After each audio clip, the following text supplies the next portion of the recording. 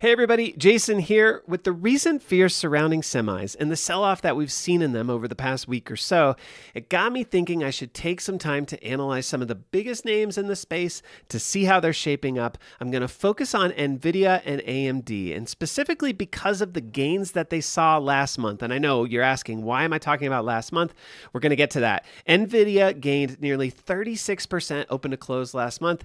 AMD gained about 30% from open to close. These are huge moves. So it's not a surprise to see them cool off a little, but is this pullback just to build some strength for a continuation higher, or is there something more to it? Is the top in? Let's see if we can find out. When we look at the alternative data on the platform, we get a bit of a mixed message. On AMD here, we can see that insiders were selling earlier this month.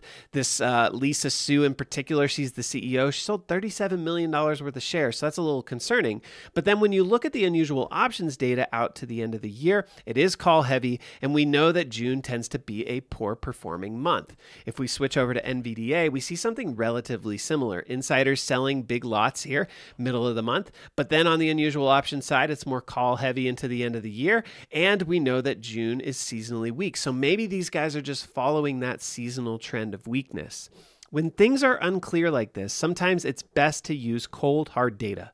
We know how much they gained last month from open to close. We can test and see when moves like that happen, how do the stocks tend to perform historically. So I'm going to go to AMD here, and I'm going to turn on my strategy tester. I've got a strategy pre-built for this particular move, just a 30% move from open to close, and then I'm exiting 6 candles later. And when I run this test, I get some interesting data back. I can see 27 positions with an average return of 22.56% over those positions.